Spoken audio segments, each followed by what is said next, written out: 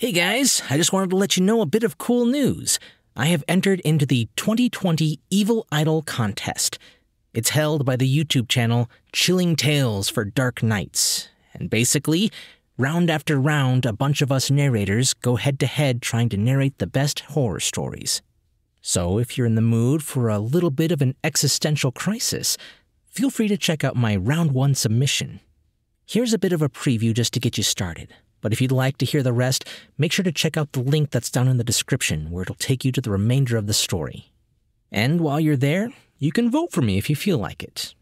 So without further ado, here is the beginning of the story, Listen to the Sound of Your Own Extinction, written by Richard Saxon. My hands trembled as I pressed the cold metal against my own temple. I was ready to go, but I needed another minute to deal with the finality of it all. I wanted death, and I'd made damn sure the gun wouldn't jam on me.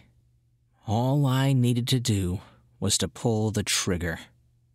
"You don't want to do that," I heard a voice say. I jumped from my chair and swung the gun around the room in panic. As always, the motel room was empty, save for the ancient television and moist bed. There was no one there. At first, I wondered if the sound had come from outside. Maybe they hadn't been talking to me at all. Once the initial shock had worn off, I sat back down. "Don't do it, Gary," the same voice said. Still, the room was empty. Who's there?" I stuttered. I stood back up and scanned the room. I basically spun around in circles as I tried to comprehend where the voice had come from.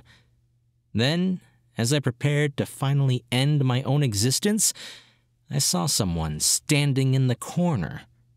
He was a sickly, pale, elderly man with a thin frame. He was dressed in an impeccably tailored suit and didn't seem the least bit fazed when I pointed my gun at him.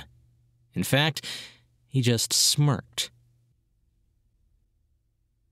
Well, that's all I can post, so if you'd like to hear the rest, check out that link down below. Thank you so much for listening.